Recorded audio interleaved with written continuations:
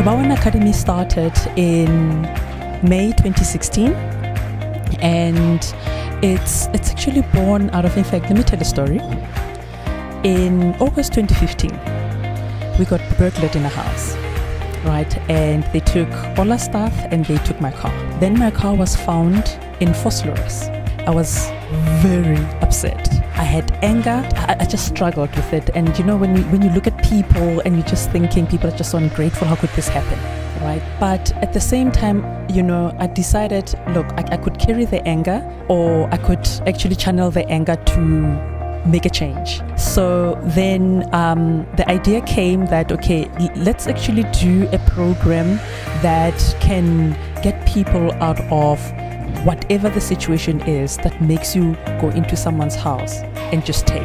My name is Thlapane and I am the owner of a company called Sports Eclipse. So as you hear, the name says Sports Eclipse, so it's basically a sports development and management company.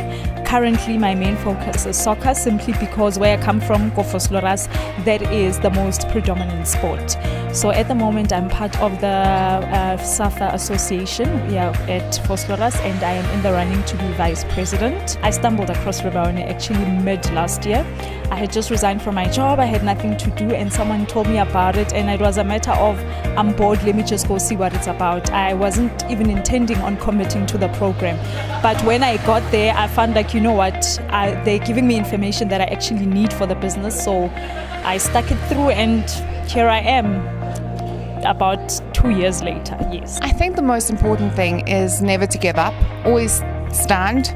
You know, it's going to get tough, it's not always going to be easy, you're going to have failures, and I think the most important thing is to have a support structure around you, and that's exactly what RebaOne Academy offers to its students, and just to be strong and you know, just nurture your soul. The knowledge doesn't stop here. Just because you've gone through the program, you still need to maintain your education, you still need to maintain your knowledge.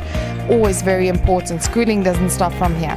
We embarked on that journey, but then we soon realized that we're sitting on a great opportunity, and we're sitting with young minds, and it's up to us to help shape those or continue to destroy.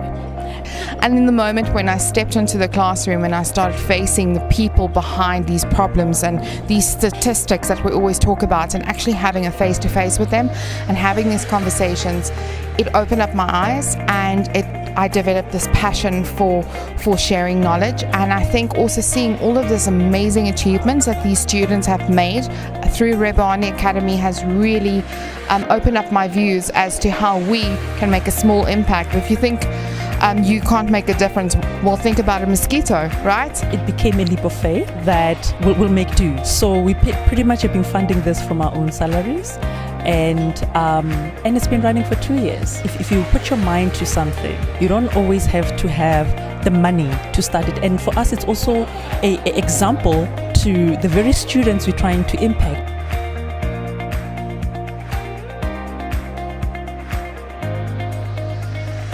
For more stories like these, go to www.social-tv.co.za, subscribe to us on YouTube, and follow us on our social mediums.